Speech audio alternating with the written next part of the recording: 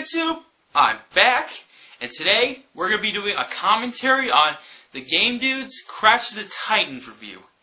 Yes, I already made a Game Dude Sucks video, but I haven't seen any commentaries on Game Dude's Crash of the Titans review.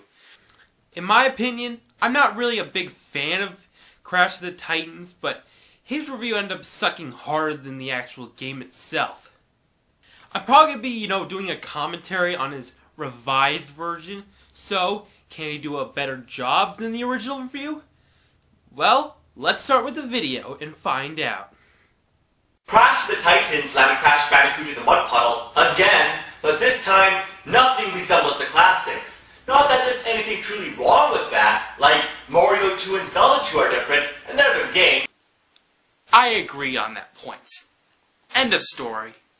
But if it's going to be different, it better be good, because if it's bad, it's twice the disgrace. Like this game. Sometimes new is better, like Wrath of Cortex is too similar to the classics. But this game went way too far. It should have been new while staying true to its roots, like Galaxy. Not only is it too new, it's a shitty kind of new, and the game itself is a piece of shit. Personally, in my opinion, if they're going to change the gameplay significantly, they should just, change the name and get rid of the characters from that franchise and put new characters in it. Because even if the game itself is good, there's going to be fanboys out there that's going to bitch and moan about how it's not like the classics, and they're going to say the game flat out sucks. Crash Bandicoot was Sony's Mario, ruled, was cool, and radical in a wacky kind of way. He was the perfect mascot to join Sonic and Mario. Now, like Crash, everyone looked nice before, but now they're all ugly. Game Dude, does anyone really gonna give an absolute shit about how the characters look? Doesn't, people care about, the gameplay more? Crash makes these retarded grunting noises, punches like he's trying to grab a piece of cake while he's tied down with rope. Oh, ha, ha, ha. That was so funny. Not. Now he spins like he's doing ballet.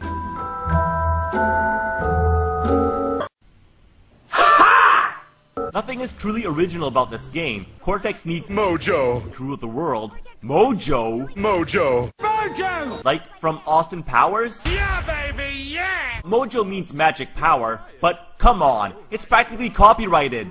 Mojo was used long before Austin Powers was made. And plus, I really doubt New Line Cinemas is gonna care about them saying Mojo. Enemies sound like Daxter. Look, old man! Are you gonna keep yapping, or are you gonna help me out of this mess? Oh, that's bad. Oh, that's bad. Well, the enemies do kinda... No. The enemies don't sound like Dexter at all. And some of the sound effects sound like they were ripped directly from 60s Batman movies. Game Dude, you're kinda wrong there. I think it'll probably sound more like this.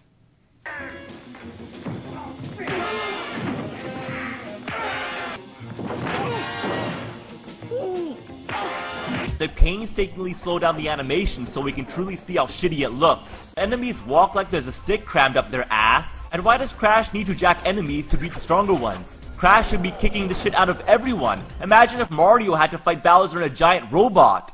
That would be epic! Nintendo, you need to take some notes. You need to put that in the next Mario game. There's not a reason why he can't, seeing how far he can throw a heavy object so hard it breaks a metal chain. Oh my god, who the hell cares? Anyway, the game focuses too much on fighting enemies than being a platform game like it should. Most of the time, all you have to do to beat them is tap the square button, and it gets very repetitive. There's too many of them. Sometimes, you have to fight them in order to progress, and they never end. Seriously? You kinda said that the enemies just never end. I mean, if it really never ends, then the game is pretty much unbeatable. Sometimes, you can't land a single shot because they permanently stay in defense mode, and when you turn around to punch their ass, they instantly turn around. And yes, I do agree that it can get annoying when the Titans can block every attack, but it doesn't get to the point where it just basically ruins the game. Damn it! You know what? I'm just gonna do it myself. Oh look, he really can beat up the stronger enemies by himself. Kind of defeats the entire purpose of jacking enemies, don't you think? But he still needs to jack the stronger ones to beat the bosses. What a wimp. Okay, while it can be possible to beat the stronger Titans with Crash, it takes longer and it's way harder to do it. I mean, it would be just easier to get onto a smaller Titan and defeat the bigger Titan. Invisible walls are everywhere. Like, what's the point of it being a platform game if in many areas you can't even fall off? You have to wait for the logs to completely settle before you can move across them. Oh my god, who cares? I mean, imagine if they get rid of the invisible walls. I mean, you fall off and you die. Now look at this. I'm trapped in an invisible tunnel with an invisible dead end. I have to jack off this enemy before I can continue about. I was not aware of that. The game is also very slow. Come on! Run faster! What are you waiting for? Tinkerbell to wipe your ass for you? Holy fuck. That is so not funny. Aiming can be very awkward. Look, I'm trying to shoot that target. Fuck. Come on. You know that Titan has, like an aim mode where you can just aim at the target and then shoot it?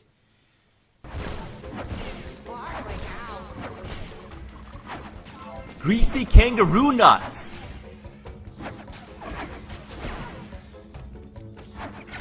Give me a break.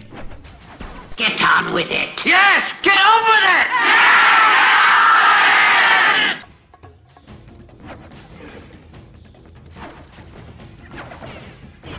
Oh man. The controls?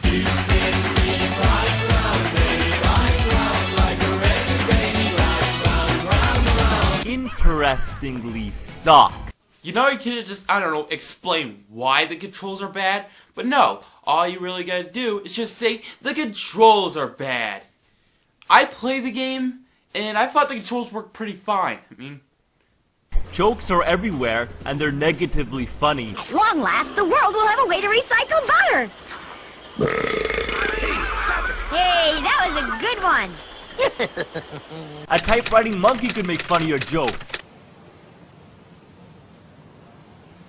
Right. And I shall call this robot the Doominator!